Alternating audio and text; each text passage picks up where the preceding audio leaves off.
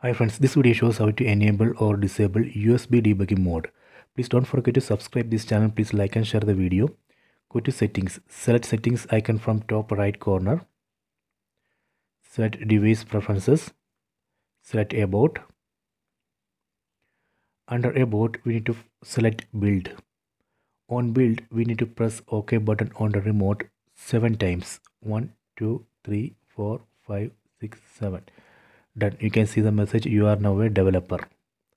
Go back. Now under device preferences we can find a new option called developer options. See, select it. So these are a list of developer options. From this list let me find USB debugging mode. See, here we can see USB debugging mode. Select it, then select OK. So now I have enabled USB debugging mode. If you want to disable USB debugging mode, again select it and disable. This way we can enable or disable USB debugging mode. If you want to disable developer options completely, we can disable here. Done. I recommend to disable developer options after the use because there's a security issue. Go back. Now under device preferences, it's not showing developer options because I have completely disabled it. This way we can enable or disable USB debugging mode and developer options.